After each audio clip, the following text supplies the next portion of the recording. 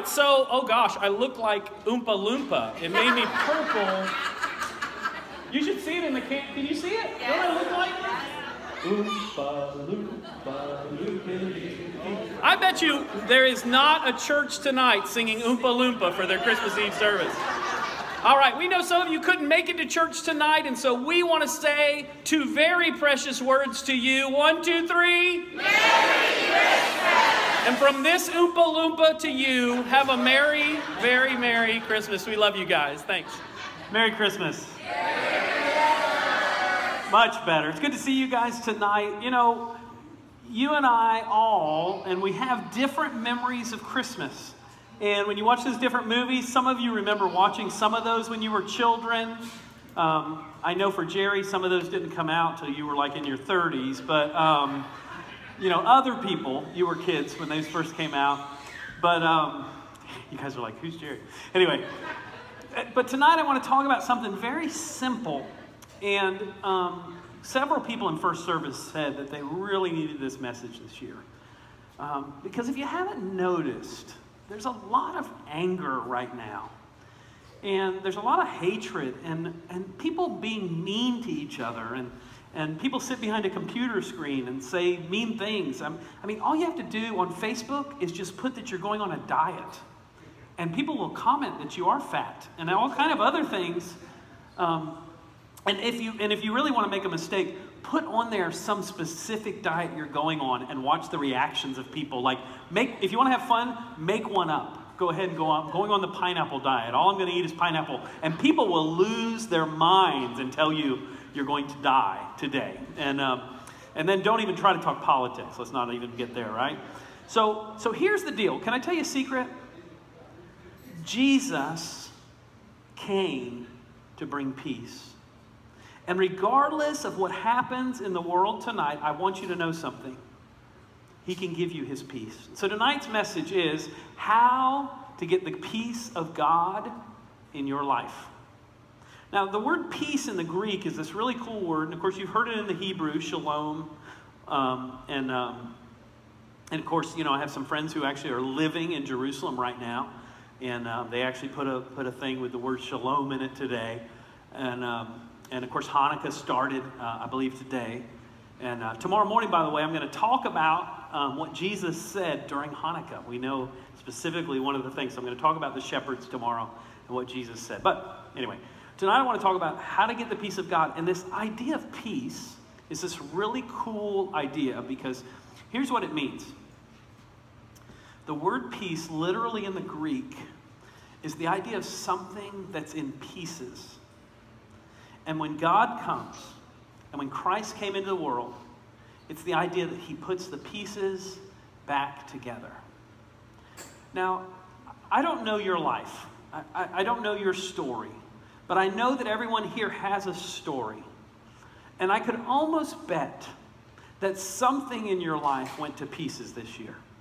Some area of your life, whether it was relational or physical or an emotional area of your life, or maybe it has to do with a relationship with someone else, and it just went to pieces all of a sudden, and you don't know what to do about it. The awesome thing about this word peace is it's the idea that in the middle of all of that, God can bring those things back together. There's over 790 verses in the Bible that talk about peace, so it's important to God. And when we talk about peace, tonight we're going to talk about spiritual peace, having that peace with God. We're going to talk about emotional peace. And we're going to talk about relational peace, having peace with other people. But I want to talk about the first one first. But first, we're going to give the main verse from the Christmas story. We already had the Christmas story brought to you by children. Wasn't that a great video tonight? That's a riot. And by the way, some of you think that that's really accurate. So you really should read your Bible, Luke chapter 2, later when you get home. But I want to read one verse in Luke chapter 2 and just talk about one verse tonight, because you don't have time to listen to all the verses, and you wouldn't listen to me do them all anyway, and hopefully you know the story. If not, you can go to Luke chapter 2 when you get home and read that. That's a great story to read. But Luke chapter 2:14 is when the angels came to the shepherds, and listen to what they said, and then I'm going to explain it to you. They said, "Glory to God in the highest, and on earth peace to men," and that's the idea of men and women, mankind, "on whom his favor rest. So we're going to leave this up here for just a minute. I'm going to explain a couple things to you. First of all, this word glory, it's where we get the word doxology. If you go to a Christian service, they have a doxology. And the idea of doxology is the idea to give honor to someone. It's the idea where we get the idea of worship. All worship starts with you and I being humble. And you and I recognizing that we can't do it on our own. You and I recognizing that we don't have it all together, that we're broken, that we're messed up, but we have a God who loves us, and it humbles us to know, God, you love me, and he absolutely loves you. So they said, glory to God in the highest. That's the idea of he's above you, he's beyond. He knows answers to questions that you don't know the answers to. He knows the answers to the universe. He knows the answers to what's next. He knows what happens tomorrow. And you can trust an unseen future to a God who loves you. And then it says on earth, this idea of peace. The idea of peace here, once again, is the idea of putting back together. Jesus said that he came to bind up our wounds. I don't know about you, but I know a lot of people who need that. I know people whose hearts are broken. I know people whose lives are broken, who've gotten into addictions, who've gotten into difficulties, who've made really bad choices, and their lives are broken, and they need peace from the pieces. And that's what God does. And then finally it says, on whom his favor rests. And this is a really cool word. Most of you know when Jesus was baptized, he came up out of the water, and God spoke from heaven and said, this is my son in whom I'm well pleased. This word in the Greek right here where the angels say, they're talking about humans, and they say, and God is well pleased. And what it means is this. God didn't just send his son because he felt like he had to or because of some other reason. God sent his son, and he was well pleased to send his son. He was glad to do it. Now, I want you to let that sink in for a minute. Some of you have this relationship with God where you feel like God puts up with you. Where you feel like God from heaven is all the time going like this. Right? Now, I do think that God laughs sometimes at the things we do. And I think he calls the angels over and says, look, look, look. I took the air out tonight. Watch what they do. It's going to be great. Actually, I think that was Satan, but that's another story. Anyway, so a lot of us feel like, God just puts up with us. But right here, when the angels came, you know what they said? They said God was well pleased. It means he was excited to bring his peace. Have you ever really thought about that? So I want to look at these three things tonight. Number one, we need peace with God. The key to peace with God is twofold. First of all, it's humility. Realizing that you can't bring peace on your own. You're terrible at it. You're awful at it. Some of you right now, you're looking at me, Jack back here. Jack looks grumpy no matter what you do with him. You just think he's upset. And he's the nicest guy. But if you didn't know him, you'd look at him and you'd go, is he mad about something? Does anybody know what's the matter? Did you do something wrong, right? And others of you, I know you. You smile at me and you nod and you're thinking, what a doofus, right? Or even worse, you're smiling on the outside, but you're really struggling. You're really hurting. You don't have any peace. You're like a duck, above water you look great, but you're just paddling. And right now your brain, you have a hard time even focusing because you have no peace. So here's the first way to get peace with God. And here's what it is. You ready? It's not based on what you do. It's based on what he did. The difference between Christianity and every other religion started in Bethlehem. It actually started before Bethlehem with Abraham. But in Bethlehem, that's where God said, I'm not waiting for you to try to make it to me. I'm not waiting for you to light enough candles or to say enough prayers or to say just the right words or to get everything down just right. I'm sending Jesus to you. And not only that, the first people in this passage in Luke chapter 2, the first people I'm going to have visit are shepherds. Let me tell you a couple things about shepherds. Shepherds could not go to church. They were not welcome in the temple. They were seen as unclean. Not only that, shepherds were considered so bad that they would not let them testify in court because they were considered liars. And God says, so who do I want to invite to Jesus' birth? Let's send the angels and bring the least Let's bring the people who other people think are worthless. Let's bring the most broken people, people who can't go to church. Let's bring church to them. The God that you serve wants a relationship with you so bad that he sent Jesus to know you. That's the reason Jesus died for you, because you couldn't be righteous enough. You can't do enough good things. You'll never get it right. Do you ever feel like, I'll never get it right? You're right.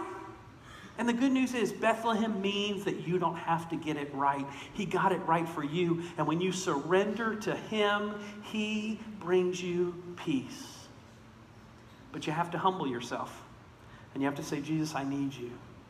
Jesus, I know I'm broken. I know I'm a sinner. I know I'm messed up. I know that you came. You were born of a virgin. You died on a cross. You rose again to take my sin because I am broken and I can't do it on my own. And then you have to say, I surrender myself to you. That's the first step to having peace with God. It's not about what you do.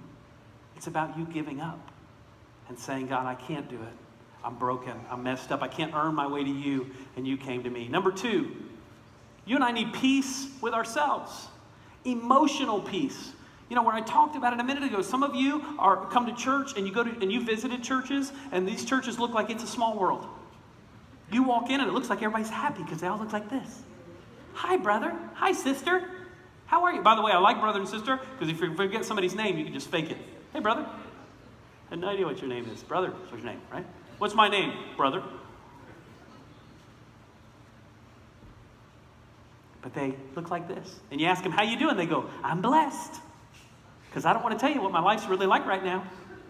I don't want to tell you what happened 10 minutes ago. I don't want to tell you about the fight I got with this lady next to me who's also looking like this. On the way here, we were yelling at each other, but now we're standing next to each other and pretending everything's okay. Hey, brother. Hey, sister. Who's your guts? I love you. It's just great. You're a jerk. I just think we're going to kill those kids when we get home, aren't we? Yeah, we're going to. Okay, yeah, it's good to see you. Yeah, yeah. Did you dress them? Right? And we pretend and we put on masks when on the inside so often we don't have peace. God wants to give you peace. He has peace for every problem you have. But listen, somebody sent me a video of this year, and it's your year. Somebody said to me, this is your year. So we videotaped several of you, and we put it together, and we made it into one video. And this is the video that we have of your year. It's a summary of your year, 2016. And go.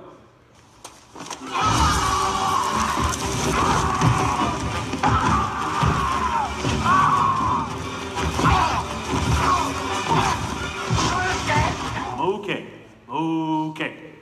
So, any of you feel that way this year? Anybody here? Anybody have that day today, right? So a lot of people, when I've talked to a lot of people this year, and they say, this year has just been crazy. It just seems like one thing after another. I just get over one thing and something else happened. Can I tell you something? No matter what's happening in your life right now, God can give you peace. No matter what your circumstances are, no matter what's going on in your life, no matter who's mad at you, no matter what's happening in your job, no matter what's happening in your finances, no matter what's happening to you physically, he can give you peace in the middle of struggle. Jesus even said, in this world you will have trouble. He didn't say you might. He didn't say you could. He said you will have trouble, but then he said, but don't worry. I've overcome the world. And he has. Number 3. Finally, don't worry, those of you who are fanning. Not far to go now. Peace with others. Let me tell you the key to peace with other people. You ready? It's humility. If you want to start a fight, bring pride in.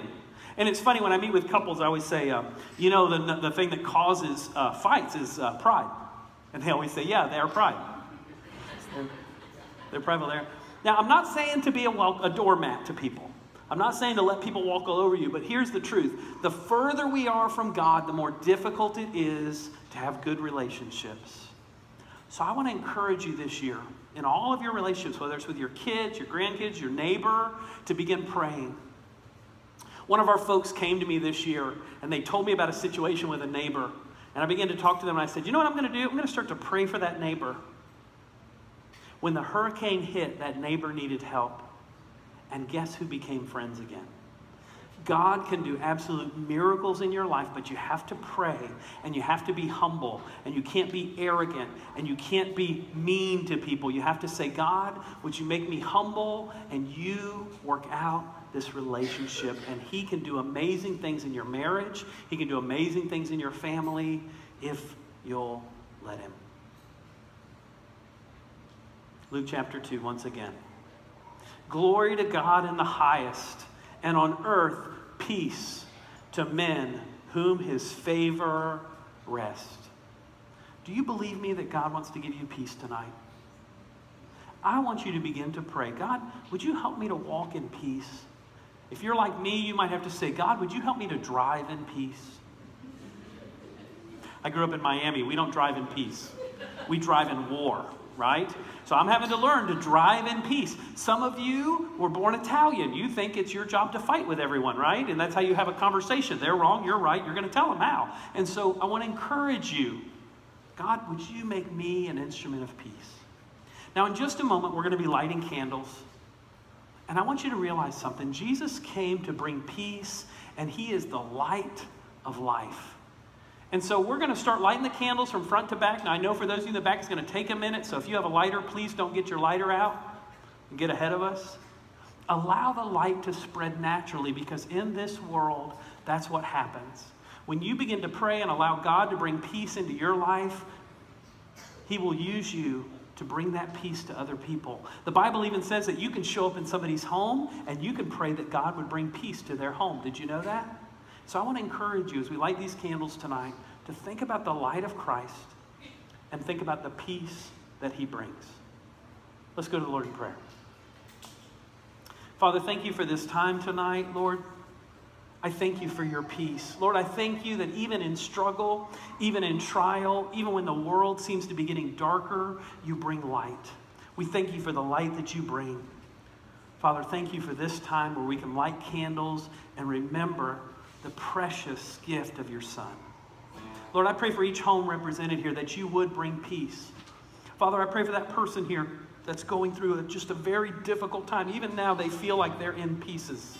Lord, I want to pray that you would surround them. Send Christians to surround them, to protect them, and to bring your peace even in their darkness. We invite you to work in us. In Jesus' name, amen. Just play for a minute until they... Neil's going to lead us in a song in just a minute.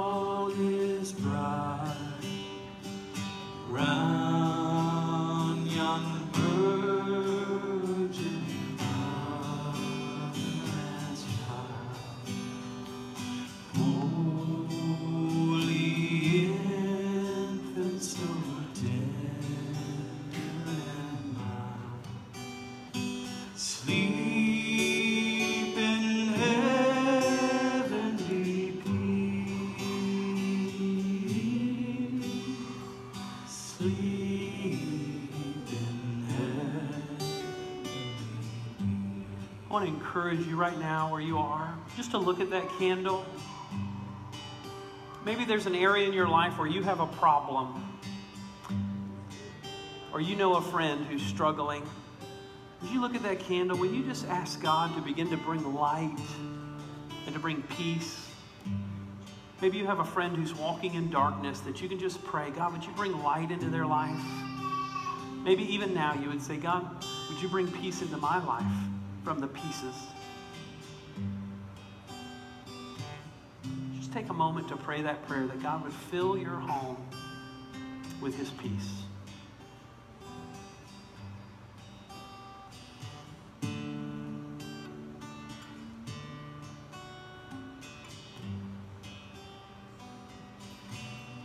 Father, we thank you for the gift of your Son. Father, we thank you for the light that you've brought into our hearts and the peace. I pray this season, especially in this world that's full of war and darkness, that we would be full of peace and love and light. In Jesus' name. Would you stand as we sing this song again?